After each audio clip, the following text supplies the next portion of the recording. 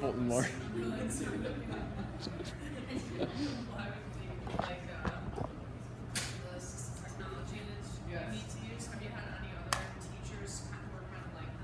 No, just Voldemort. That's the only one that we've had any issues with. All the other teachers have been great.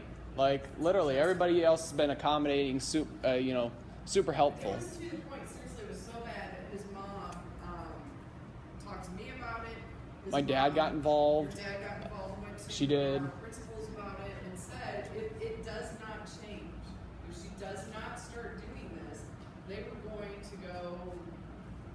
They were going to go. They were going to go to Miss Harrell, and then and then it could take further legal action because it is legally binding. Apparently, I found out that and so literally you could get fined for not doing it, not providing the accommodations. Jan Harrell is his Hillier rep, who is a service, and we have Hillier reps for individuals with hearing impairments and visual impairments, and she works here through ISU. You would know her, or know of her.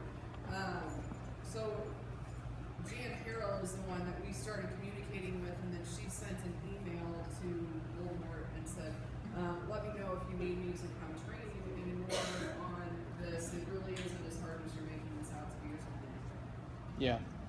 And then after that, I saw immediate change in her because she knew she could get in trouble for not doing what she needed to do. Administration knew about it. Mm-hmm. It's pretty bad. Because it just wouldn't stop until we got that to happen. She was being rude, have to get to that point. and she was being rude to all the other students in my class too. And she had an immediate turnaround after that. So, I know you said you're going to be working over the summer, but do you have any plans for the rest of the year? My goal is to go over to Heartland for college and also work more as a custodian. That would be my main goal. We're looking at the HALO program. Yes. Which is a certificate program for individuals with disabilities. He would learn some basic skills. He would learn some things about college. He would be taking necessarily college level courses, but it's a program specifically designed for our kids with disabilities in anywhere, and then hopefully getting a job. Yes. How has the technology use changed from like when you were a kid to now?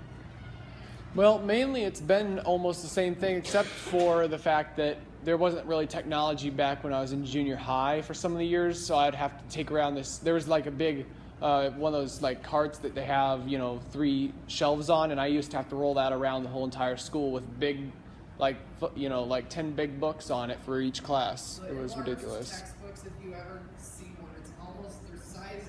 They're like the size of a coffee table. And about this thick, and it's like 1/10 of the book. So a history book that Would be like 3 books. Like our textbook, literally, would probably have 8 different books from him that are about this wide, this long, and about that thick. And you would have maybe a third of a page of the content on one piece of paper. They're huge. Yeah, so that was. Finally, the technology has caught up with the disabilities and made things so much easier for them. Yeah, so that was basically the only thing that's really changed is just, that we have the new tech now, but back then that's what it was. That was a very good question. What else? Yes. Was that magnifier the same thing as a magnalink, or is that different thing? If you know what that is. Magnifier Sure. saves a what? Well, it's I mean, I don't know anything about any of this stuff, but I don't use it. I make him use it. right. It's called a magnalink. It's Oh, a Magna Link. yes. Have you heard of that? I haven't heard of those before.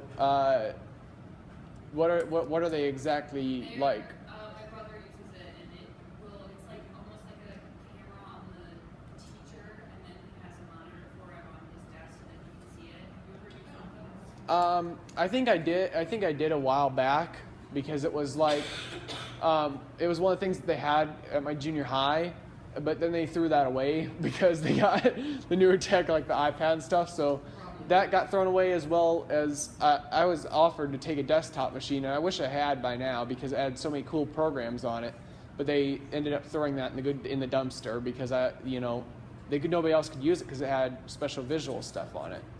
So I wish I would have grabbed it back then, now looking back on it, but I He didn't. likes to tinker with technology. By that I mean he likes to take things that are broken, fix them, which is ironic because when you're messing around with computers and things like that, they're small parts, and he likes to get in and dig around. It's fun. And next thing I know, he's going home one day with a tower for something that he found or a boombox that Doesn't play, custodian yeah. no longer